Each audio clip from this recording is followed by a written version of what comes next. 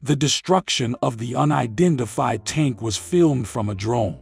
Video of destruction of unidentified tank appeared on the internet. An unmanned aerial vehicle filmed the destruction of an unidentified tank.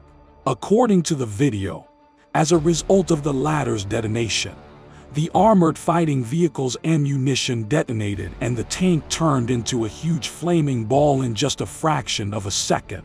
The video footage shows the armored fighting vehicle exploding, scattering debris several hundred meters away and emitting a huge pillar of smoke several hundred meters high.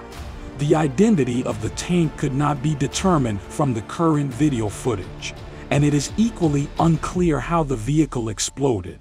But the video shows that the tank crew probably died before they could evacuate the damaged vehicle. It is not known who exactly belonged to the unmanned aerial vehicle, which was apparently monitoring the area.